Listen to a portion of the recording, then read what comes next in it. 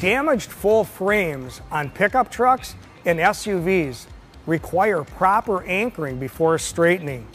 Special frame anchoring adapter kits are available from some equipment makers. We talked to Joe Blanton and Bob Warren about anchoring full frame vehicles on Car-O-Liner equipment. For truck clamping, we have the B730 truck clamping kit.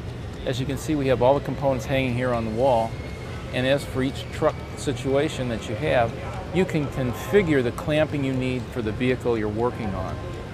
If you need the information on what components you need, it's called out on the data sheet, and also what location to put those clamps in.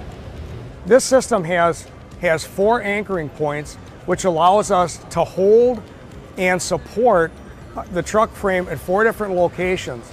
It also has the ability to be loosened at the bases, which will allow us to remove a diamond condition if we have that in the frame. Because today's cab structures are so strong, they're actually like unibody vehicles, and many times we need to hold the cab structure aside from the frame structure. To do that, we're looking at an EVO system which allows us to basically hold the body structure, as we see here with this clamp, by the rocker panel assemblies, or we can also get an F-150 add-on kit which would allow us to use EVO to directly clamp onto the body mounts themselves. Bob, do you find that you use EVO for additional anchoring when you're doing pulling? Absolutely, it's a necessity.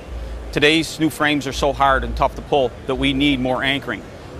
Anchoring where we're holding is not where the damage is, so I need to hold so I can get a good repair.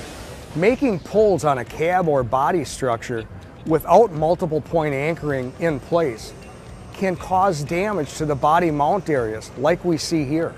This equipment has many capabilities. However, some vehicle makers may require cab or body assemblies to be removed during collision repair. It's always important to follow vehicle maker recommendations.